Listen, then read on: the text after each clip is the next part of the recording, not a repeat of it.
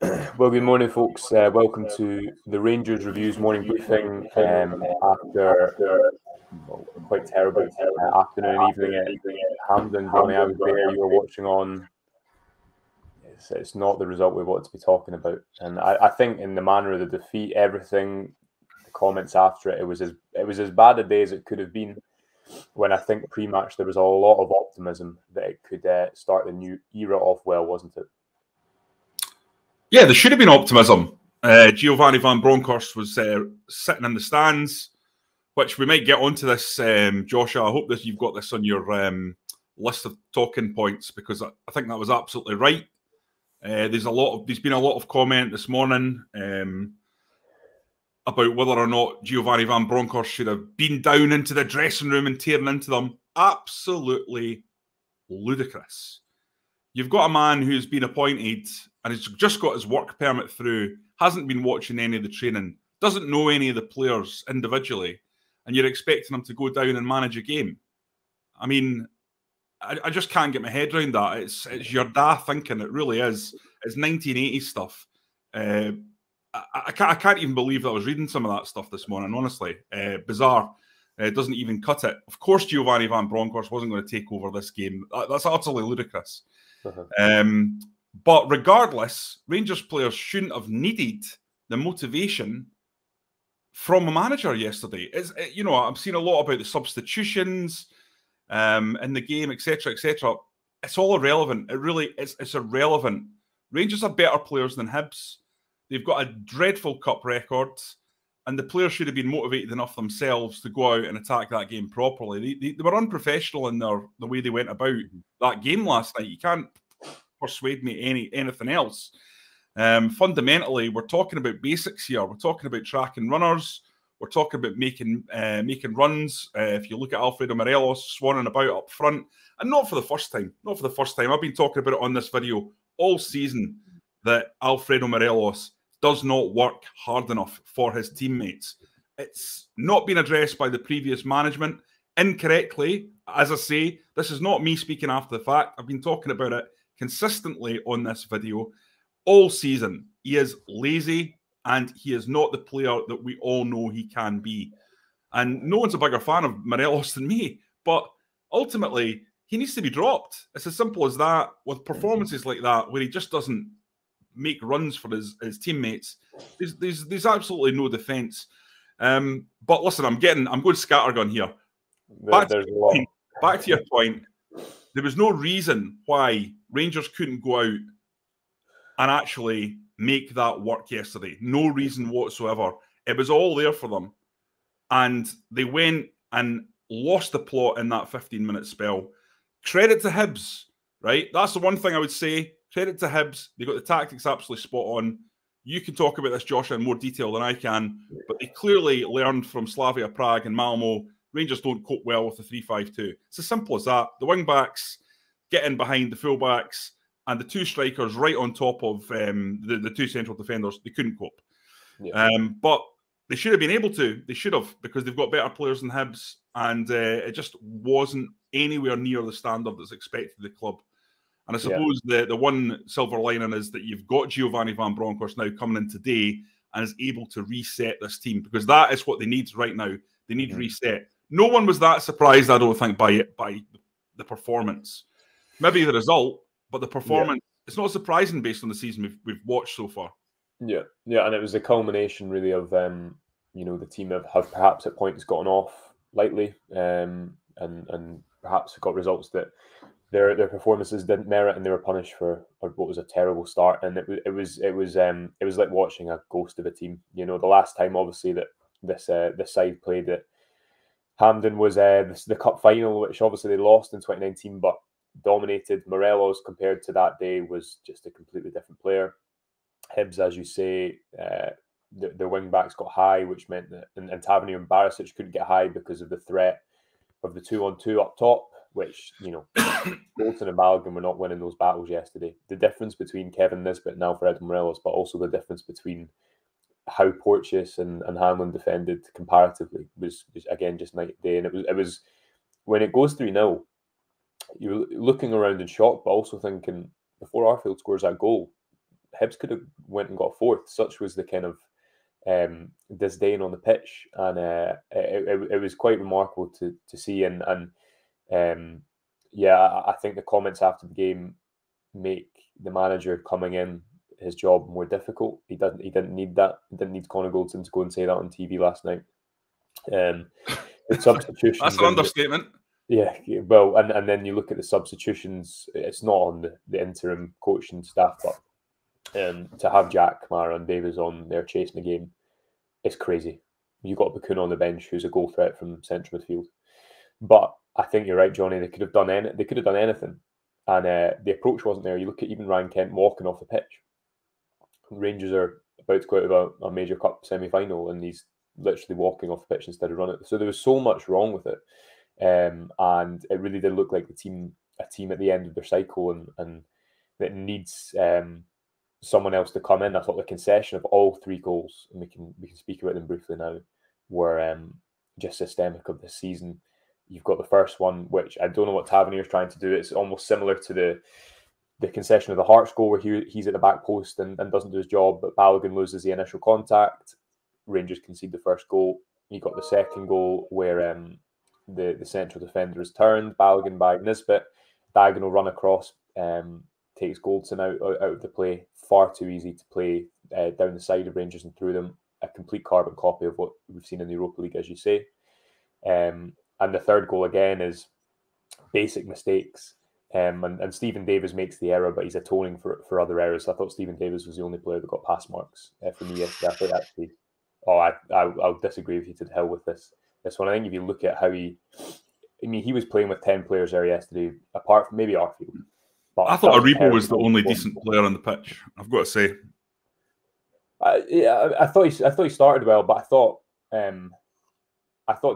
Davis was better as the game wore on, because you look at what he was doing. He had so much to do defensively, and it's kind of the quiet things in terms of trying to stick close to central defenders because they were 2-on-2, but then also in terms of kind of retaining pressure. It wasn't vintage, but certainly from my vantage point, I thought he was the player who kind of he looked like he was playing and he wasn't phased by the occasion, and whereas every other player looked maybe a Rebo side a little bit of a shell, and Arfield, who obviously scored the goal. But yeah, on those goals, Johnny, as you say, it's been coming, and I wrote in my piece this morning that Hibs could have scripted to a T how Rangers were going to play. Rangers didn't really have a tactician to change it from the side as they have against a St Mirren or an Aberdeen, and that means that Hibs know effectively exactly what Rangers are going to do and can fine-tune their script of the game to suit that, can't they? Yeah, listen, I think in terms of coming away from this, I think Giovanni Van Bronckhorst needs to come in and kind of draw a line under some of these guys in terms of their form so far this season. I think first and foremost, Nathan Patterson needs to come back into this team and give it some energy and vitality. And if that means switching to a 3-4-3 and pushing Tav to right centre back, then I'm all for that. I've been saying that for quite some time. But I think it'll probably be a 4-3-3 given what we know about Giovanni Van Bronckhorst. And if that means Tav's dropping out of the team, then so be it. I think Connor Goldson would be another one I think you would want to look at. However, the problem is Leon Balogun's playing far too much football. We know from what Steven Gerrard's told us a few times in the past that Leon Balogun's not really physiologically suited to playing 2 games in a week. You know, at his age and at his injury profile, he should really only be playing once or twice as he was last season.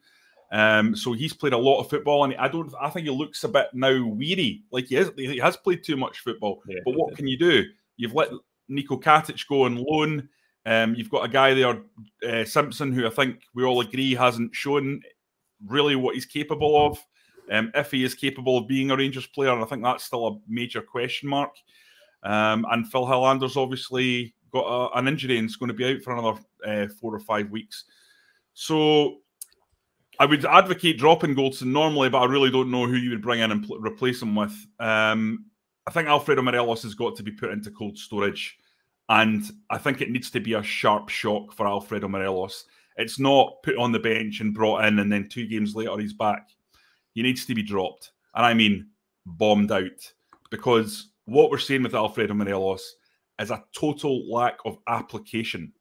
I don't mind a lack of quality when a player's trying, but with Morelos, for me, I'm afraid, and again, I've been saying it all season, it's a total lack of application, and that is not acceptable at Rangers. The minimum requirement is that you see a player giving his all, and I think it's patently obvious with Alfredo Morelos that he's just not there. He's not at it for whatever reason. He needs to start showing what he's capable of. And I caveat it all the time. I say, with these criticisms of Morelos, I think he's a phenomenal player. He's a fantastic player.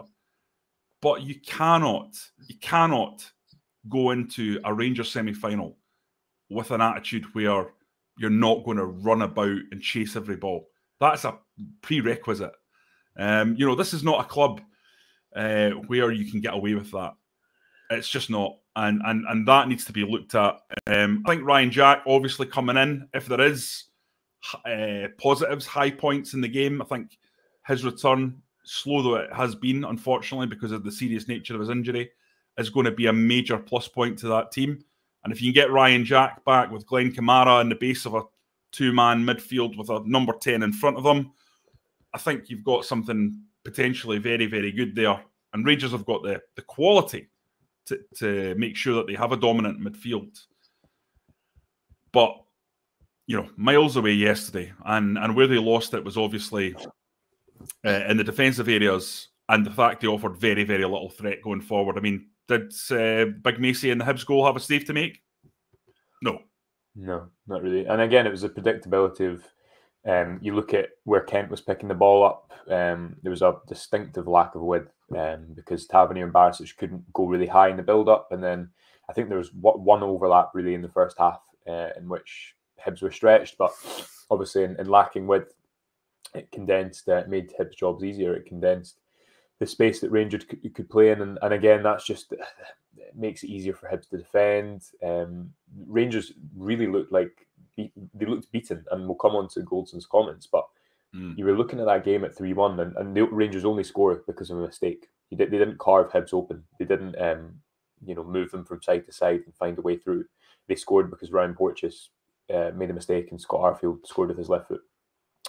But they just didn't look like they were going to get back into the game. But it was 2 months ago, Johnny, that Rangers scored 2 goals in the second half against Hibs, albeit with 10 men. But it's a similar, game state in terms of having all the ball camped around the box. So I think that was the most frustrating thing as well for supporters, that there was a lack of belief. I think Morelos, early in the game, you thought, okay, he's playing a little bit higher up. You obviously seen him run off the shoulder of Paul Hanlon once. But that aside, I thought he lost all the physical battles. Maybe received the ball well on 1 or 2 occasions, but it was just an absent performance. You'd expect in that situation for him to kind of fight for every ball when he's not getting much of it. But there was just a complete lack of that. I thought maybe bringing Sakala on earlier through the middle would have offered a different threat and just made it uncomfortable for Paul Hanlon in particular. That didn't happen. We'll go on to substitutions before we go into Goldson's comments. Taking Kent off when you're not bringing Scott Wright on, moving Sakala to the left, bringing Hadji on, taking Aribo off, Arfield off. It was, again, I don't think you can blame the coaching staff because they've been thrust into this. Yeah. And there looked to be a lot of confusion on the bench, but it wasn't a good look. And obviously then to go Davies, Jack and Kamara, I think the last time they were on the pitch together, or the last time they started a game together, was Benfica 3, Rangers 3. This was obviously the midfield that Stephen Gerrard decided was too defensive to play in the Scottish Premiership. I couldn't believe it, and I thought Ryan Jack's passing sped the game up to a degree, because you remember the 1-1 draw against Hamilton, when Ryan Jack and Stephen Davies come on off the bench, and you can move the ball through quicker from that area of the pitch, and obviously it's cause and reaction and improvement there will maybe improve things higher up the park. But I couldn't believe it. I couldn't understand the thinking whatsoever to go more defensive and more aggressive when, again, you need 2 goals. It was couldn't believe it watching on from the sideline. Yeah, it was remarkable, and the substitutions were totally head scratching. I know David McCallum, though, is highly rated, as is Brian Gilmore, who I've met and talked to, and is a very articulate and intelligent football man. And I suspect there may be other factors that we're not aware of, because there's no way that they make those decisions, unless there's maybe injuries we don't know about or knocks or whatever. But it wasn't a good look, and it did seem a bit of a head scratcher watching it on from the game. Sorry, from the telly. In terms of Goldson's comments, Joshua, I mean, how did you come across them? You wouldn't have been actually seeing them at the game? You would have probably seen them on Twitter. I've seen you tweeted it out, and I ghastly thought, surely not. But then, knowing your professionalism and etiquette, I thought he's not gonna have misheard. I've got to be honest, I was a little bit concerned that I might have misheard because the reaction obviously blew up so fast. I would have thought everybody would have been listening to this, but couldn't believe it. I mean, I actually think as well, Johnny, you know, the hunger comment and it kind of gives a bit of colour to what you've seen this season, and maybe it's something that you could argue that more than the game's done at 3-1. Yeah. Because if Rangers vice captain is in a semi-final sitting in the dressing room thinking the game's done, you will not find, I don't think you'll find one supporter that thinks that's nearly acceptable. And I think that for me, that played out in the second half. The team didn't look like they hardly had a big chance until Gon and Goldson put one over the bar on 87 minutes. Yeah, but that was a crucial moment. You know, if that goes in, you know, it's the Alamo for the last, you know, 5-6 minutes, and Rangers have a real chance. But that kind of summed up Connor Goldson's day, didn't it? From the match itself to the post-match. It's just not acceptable, these kind of comments. A lot of people I've seen saying, well, it's honesty and we should be thankful for the honesty. But I think these things just realistically are better kept inside the dressing room. There's a reason people kind of keep the powder on these kind of comments. And I mean, Goldson said it himself. And as a journalist, I just knew the second he said, and I shouldn't say this, but you're like, here we go, here it comes. Yeah. He knows himself he shouldn't say it. But you know, I suppose it's a great insight into that dressing room and how they're thinking that he would say it, and I think gives you an idea of how much work Giovanni Van Bronckhorst actually does have to make sure that this team is going to be fighting on the remaining 3 fronts because of Europe as well for the rest of the season. I think he's got a bigger job on his hands than perhaps he really did realise. Steven Gerrard maybe thinking he got out of this team at the right time, given some of the things that we saw yesterday. Because as you said earlier, it had a sort of end of days feeling about it. And I saw David Edgar Hartenhand was tweeting that it was essentially it was a sort of sacking offence type game. It was that bad. And listen, I totally agree with that. It was a bizarre match to watch because, I mean, in a way, I kind of agree with Connor Goldson. Just kind of like, you know, the narrative structure of the game, as it were.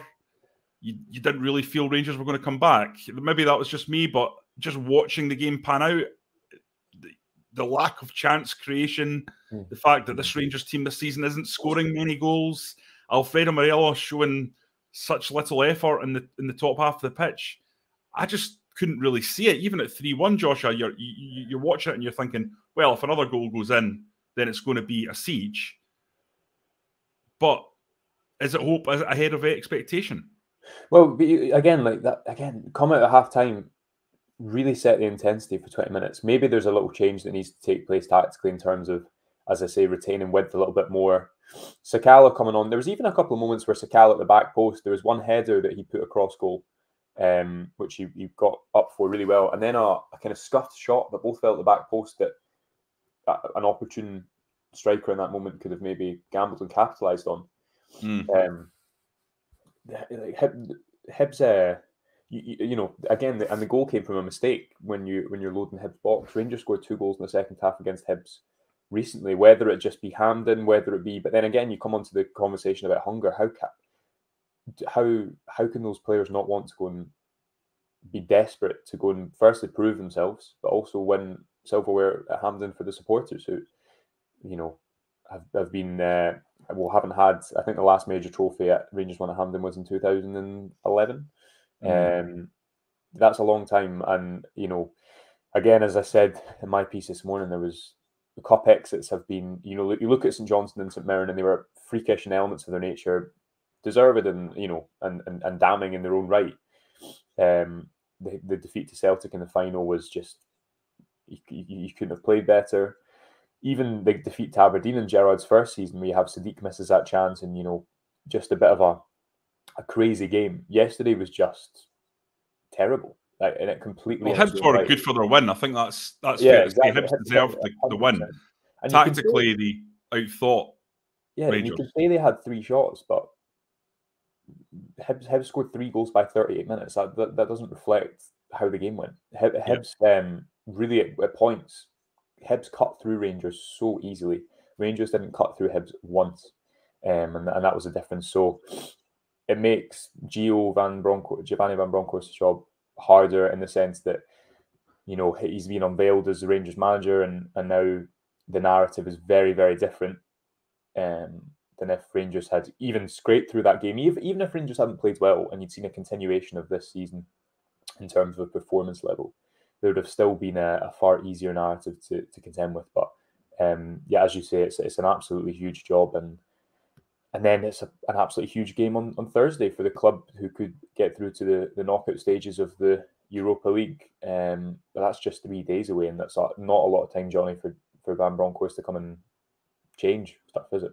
What's your take on whether or not Van Bronckhorst should have been in charge for this game? No.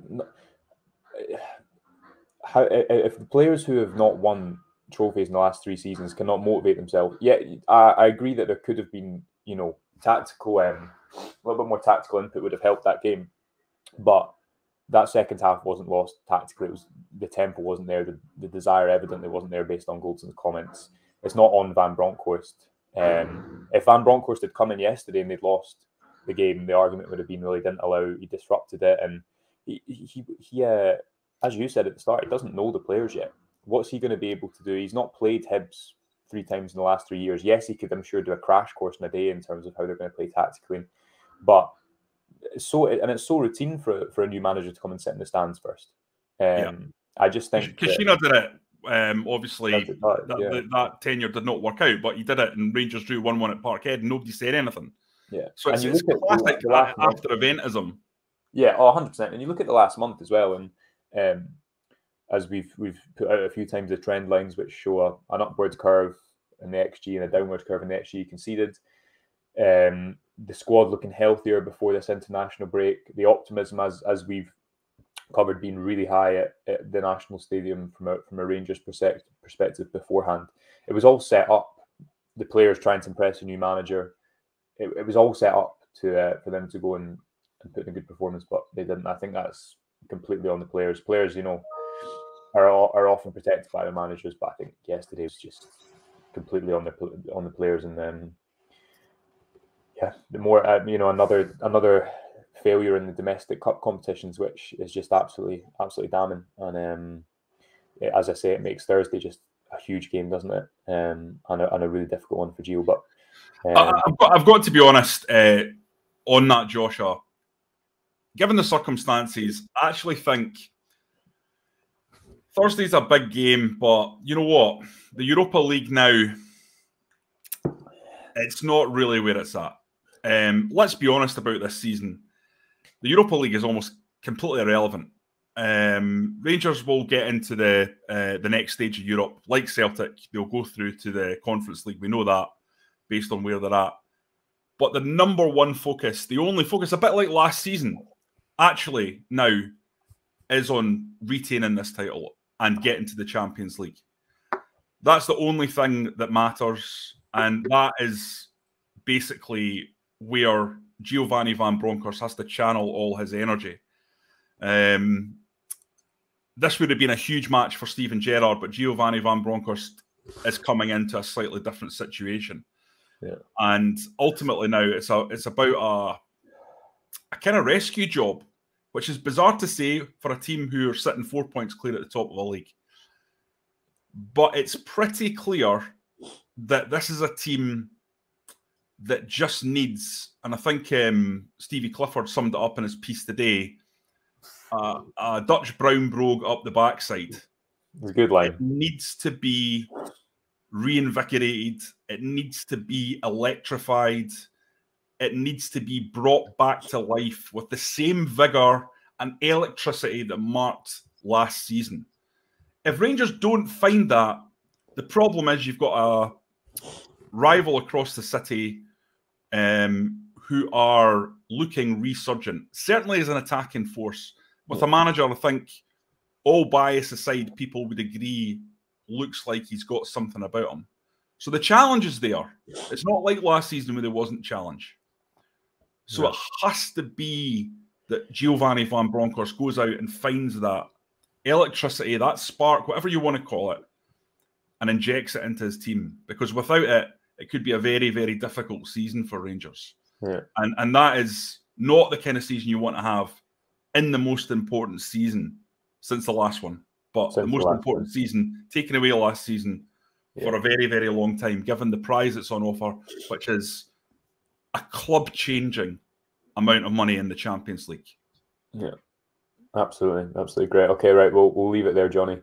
We'll be back obviously tomorrow morning, folks. Until then, remember to subscribe if you're watching on YouTube and hit the notification bell so you will get a notification when we go live.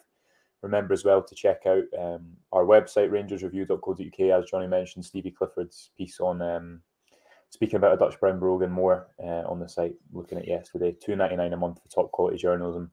We'll be back tomorrow morning, looking back on Giovanni Van Bronckhorst's unveiling, which we will be at later today, and looking ahead to Thursday. Until then, enjoy the rest of your Monday, and we will speak to you then. Cheers.